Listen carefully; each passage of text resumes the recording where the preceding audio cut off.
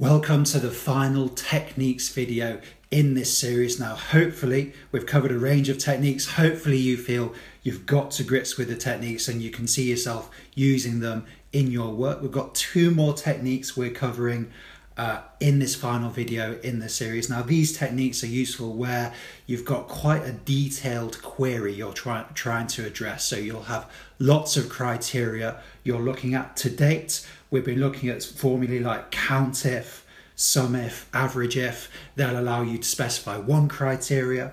COUNTIFs, SUMIFs will allow you to specify multiple criteria, but they can be quite intricate to put together. So if we wanted to specify 3, 4 or more criteria, it would become quite complicated and time consuming to put together a SUMIFS or an AVERAGEIFS formula.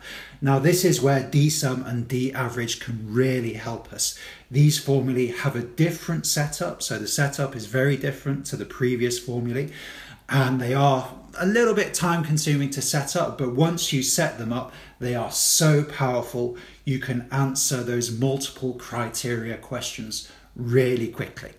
So let's get into the spreadsheet. So we're dealing with the last two questions in the series now, question 9, question 10. So let's quickly examine these questions. What is the total number of children, of people in the East who smoke, aged over 30? So this is question 9. We're looking at the total number of children. So we're going to be performing the operation on that column in the database. Then we've got 1, 2, 3 criteria we're looking at. So people in the East, so the region criteria, who smoke, that's going to be the smoking column, aged over 30. So that's going to be the age column. 3 criteria there. So yeah, we could put that together using some ifs, but it would be quite intricate putting 3 pairs of components into that formula.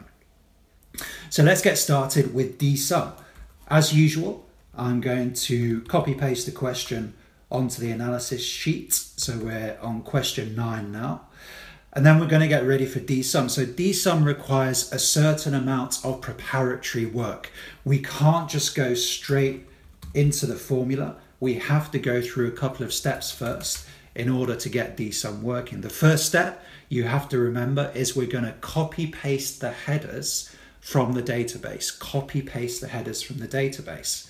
So I'm heading over to the data sheet, going to select all the headers, Control Shift shortcuts, selected all the headers, just bring them into your screenshot there, Control C to copy, keyboard shortcut to go back to the analysis sheet, Control Alt and V for paste special, Control Alt and V on a PC, hitting V for values, and there we go, we've got our headers there. So you can see I've done the whole operation just using keyboard shortcuts. Really recommend trying to get into keyboard shortcuts. That'll save you lots of time when using Excel. So we've got our headers in there. Let's stay with the keyboard shortcuts for a second. Alt H-O-H, row height, then Alt H-W, wrap text, and now we can see almost all of the text, although we have got a problem in this cell. So I'm going to go 1 unit bigger. For row height, I work in units of 15.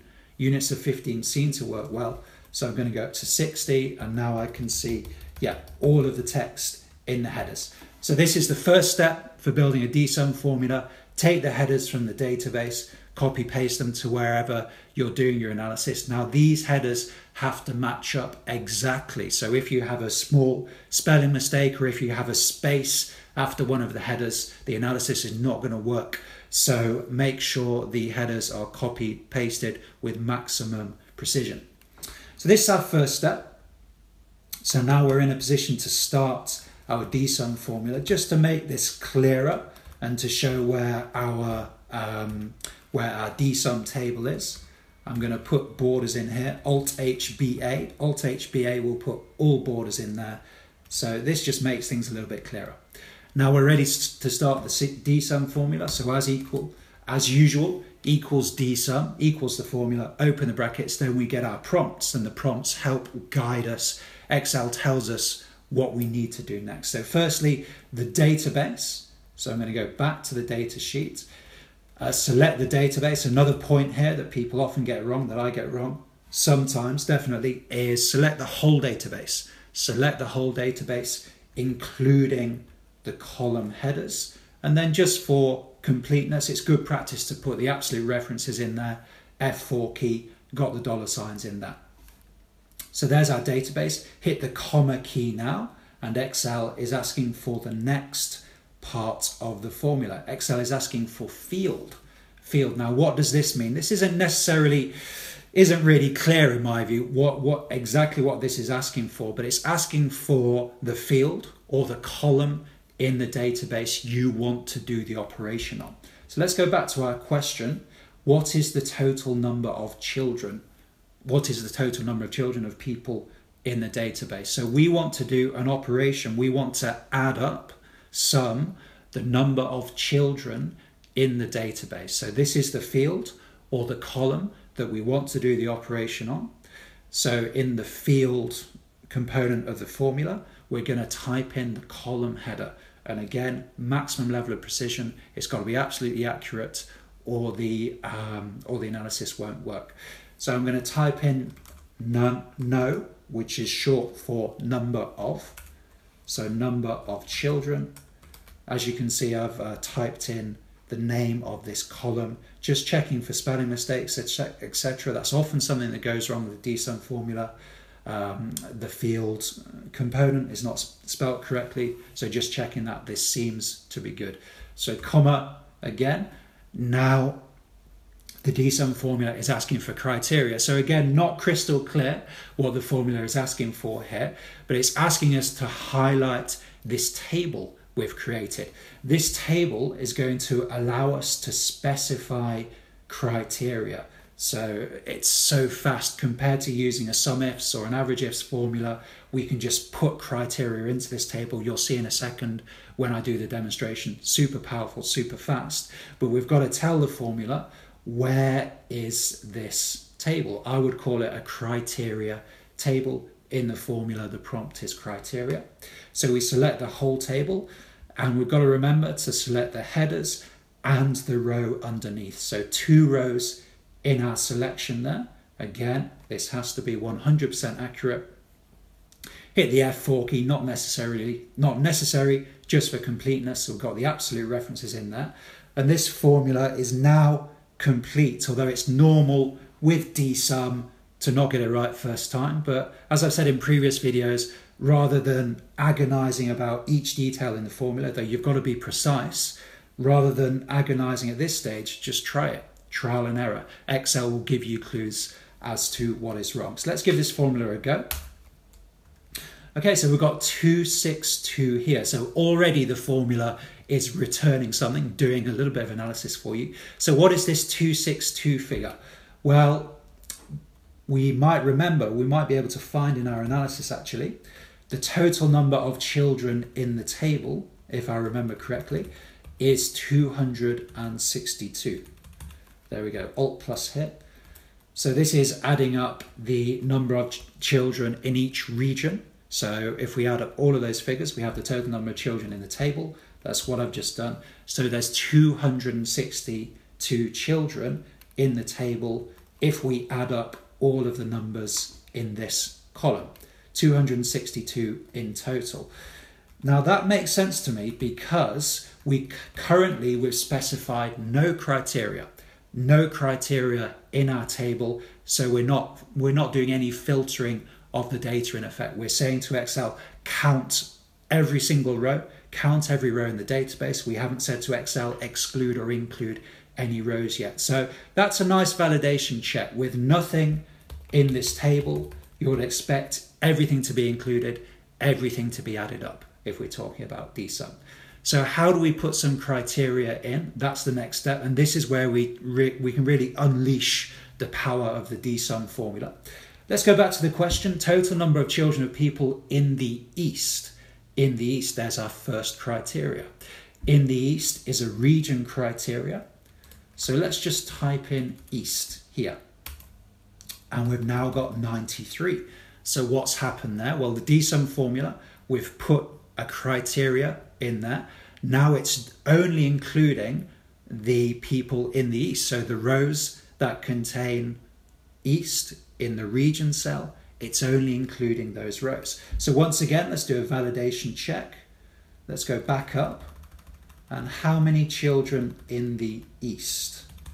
Okay, we did that for question 4, total number of children in each region. We've got 93 children in the East. So again, nice validation check. Try to do the same thing 2 different ways. That's going to build confidence in the technique. So I'm happy with that. So what's our next criteria?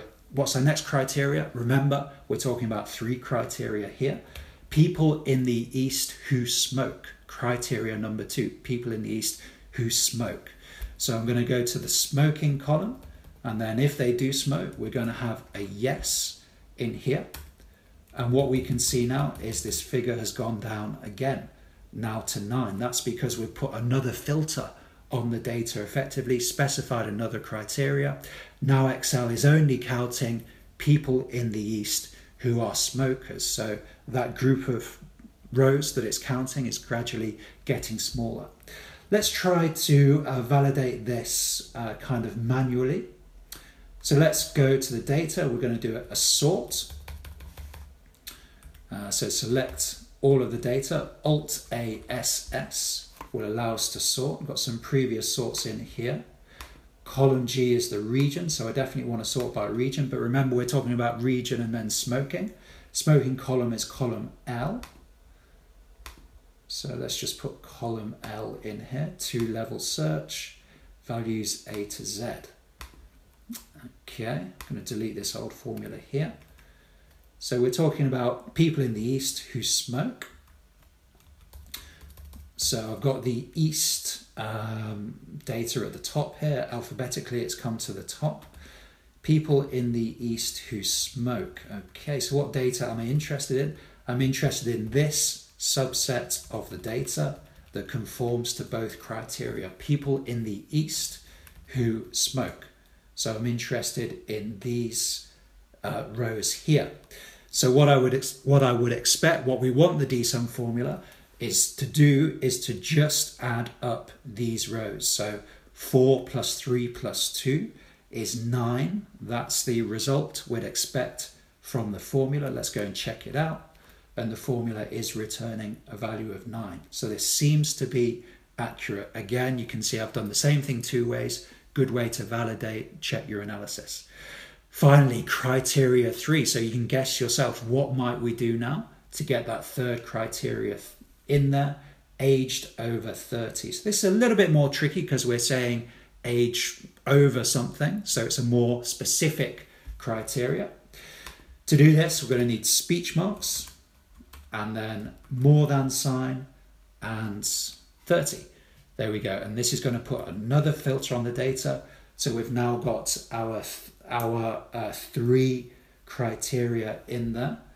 Do we need the speech marks? Let's just see if we get a different result. Okay, so we don't need the speech marks there. So let's have a look at this. People over 30, go back to the database. It's already sorted. So how many people have we got over 30? So this person is over 30, 4 kids. This person does have kids but is not over 30, so would not be included in the analysis. This person, Mark, has 2 kids and is over 30, so would be included in the analysis. So we're looking at 4 plus 2, so we would expect the analysis to return 6. Expect the formula to return 6.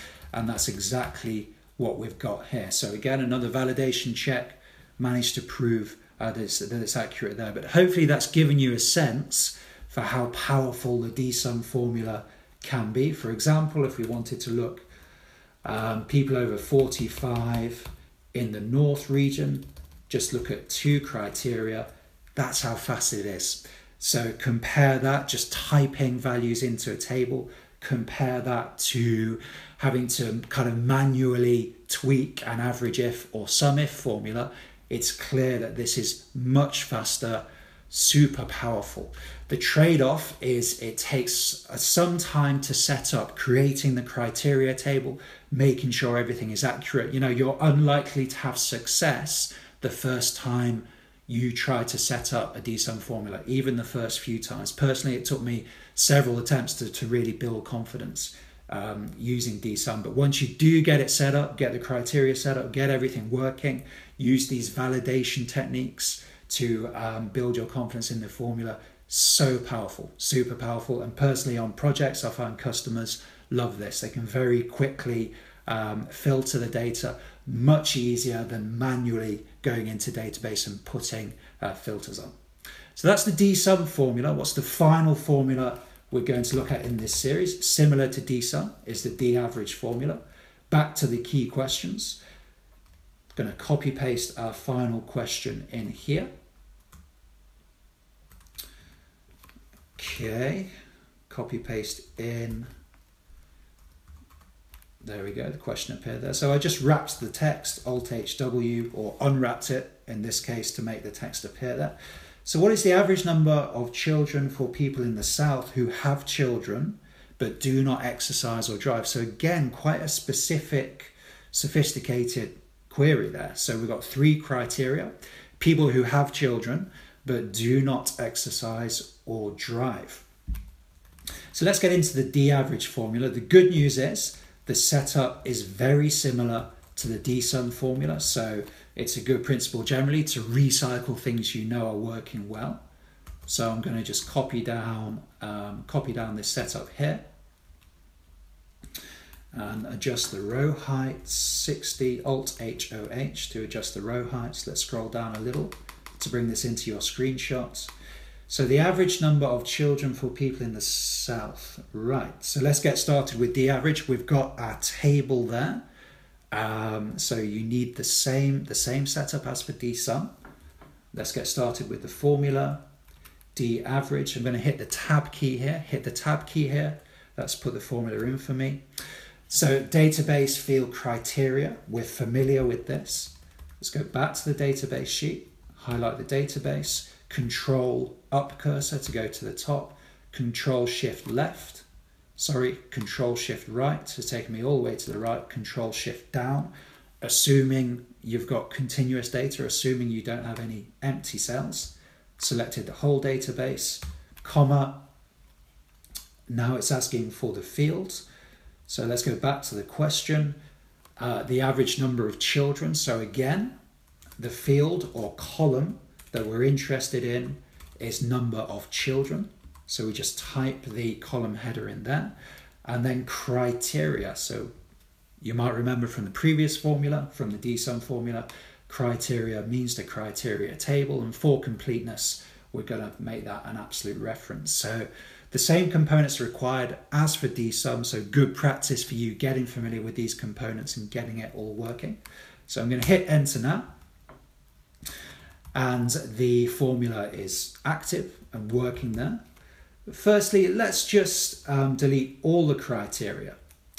So what's this giving me? This is giving me the average figure for all the rows in the database, 2.54. We've got no criteria in here at the moment. So it's counting, it's including all of the rows. So let's just validate this. And let's put an average formula in here. There we go. Let's select the whole database, Control Shift down. So we've got 2.54. So by manually, if you like, calculating this, putting an average formula in, selecting the range, we've got 2.54, and that's the same. We've got the same output here. So again, validating the formula, the same thing, 2 different ways. So I'm satisfied with that. So beginning to build our confidence in this technique. So now it's time to put some criteria in the table, as we did with the DSUM formula. Average number of children for people in the South. Criteria number 1, in the South. Let's pop that in. Who have children but do not exercise or drive. Do not exercise. So how often do you exercise? What's the term in the database here? All the time, frequently, never. So this is what we're interested in. How often do you exercise? Never. And then do not exercise or drive. So they don't drive either. So that means, I think, in the do you drive column, yeah, we're interested in people who have entered no into the do you drive column. So this, we've got our 3 criteria in now. So this should answer this question, complete the analysis. So let's go back and check this. So we're going to have to sort by region, exercise, and then drive. So G, you're going to write this down, G, then column M and column N. Okay. So again, select the data using keyboard shortcuts, Alt-A-S-S, edit this search a bit. So column G, okay, column M, and then column N. There we go, so 3-level search. This should give us what we need. Okay, I think I've accidentally included the headers there. So that search wasn't quite right, we'll do that again. So my data does have headers. So we've got region, and then column M next is exercise. Yep, and then column N finally, which is do you drive? There we go. 3-level search, data does. Now it does not have headers, my data. Okay, there we go. I think this is going to work. Let's give this a go. Okay, there we are. So the question we're looking to answer is people in the South who have children but do not exercise or drive. So we've got to find the South here. Just navigating down the database using keyboard shortcuts. And then do not exercise. So we're interested in people here. Okay, there we go. So the subset of people the subset of data we're interested in is right here. People in the South who never exercise, and then people who don't drive as well. So a subset of that subset. And we're only interested in these 3 rows of data. So here we've got 2 + 1 is 3. Remember, we're only counting the people who have children. So the result should be 2 + 1 is 3 divided by 2. So the result should be 1.5. Back to our analysis, and that is the result that the DAVERAGE formula has given us. So again, super powerful technique. You can very easily move criteria out of here, move criteria in here. You know, people who have 2 children or more, for example, yeah, any combination of criteria you can get working using DSUM. Super powerful and presents the advantage of being faster than doing those AVERAGEIF SUMIFS formulae, although it does take a bit of time to set up, but that will get easier with practice. So as always, I recommend downloading the practice files, physically practicing these techniques yourself. It's going to help build your confidence, going to help build your skill. Okay, so that's the end of the techniques video for this series. I hope you found these techniques helpful. Most of all, I hope it might change your attitude to databases, how you manage databases. As I said in the intro video, on projects, I always see people kind of dividing databases up.